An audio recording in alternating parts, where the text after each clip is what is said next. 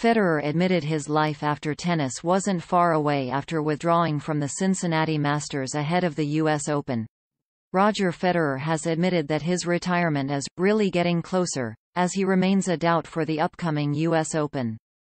The world number 9 hasn't played since Wimbledon after suffering a setback with his ongoing knee injury during the grass court season.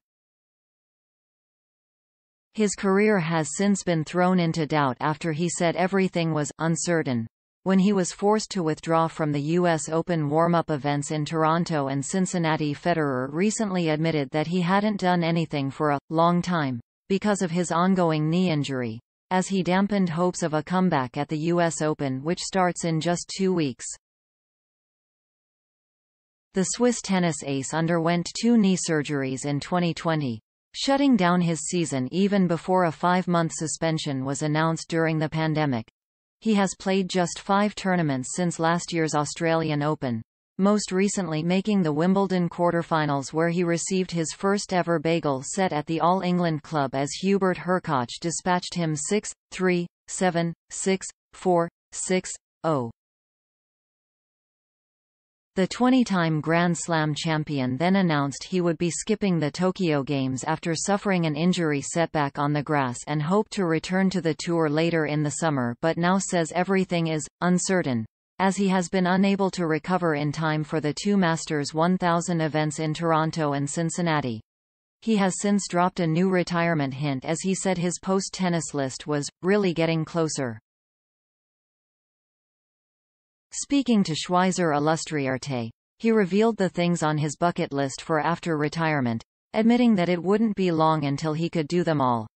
Going to see the blossoms of the Japanese cherry trees in Tokyo, taking part in the big season finals of the NBA, NHL or NFL without always having to ask myself, is the long flight possible? Does it fit into my training plans? These will be completely new experiences, he said. Really experience cultures instead of just jetting over them. Discovering beautiful parks all over the world with the children. Mirka and I have longed for it for a long time. And that is really getting closer now.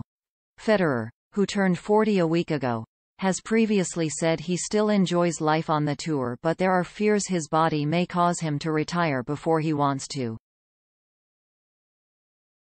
The ATP 500 event in Basel has often been many people's prediction for the tournament he will want to say goodbye at, being the tournament he was once a ball boy at, which is also held in his home city. With the 2021 edition already cancelled due to uncertainties during the pandemic, if the 10-time Basel champion wants to retire at his home event, he will have to wait until the end of next year.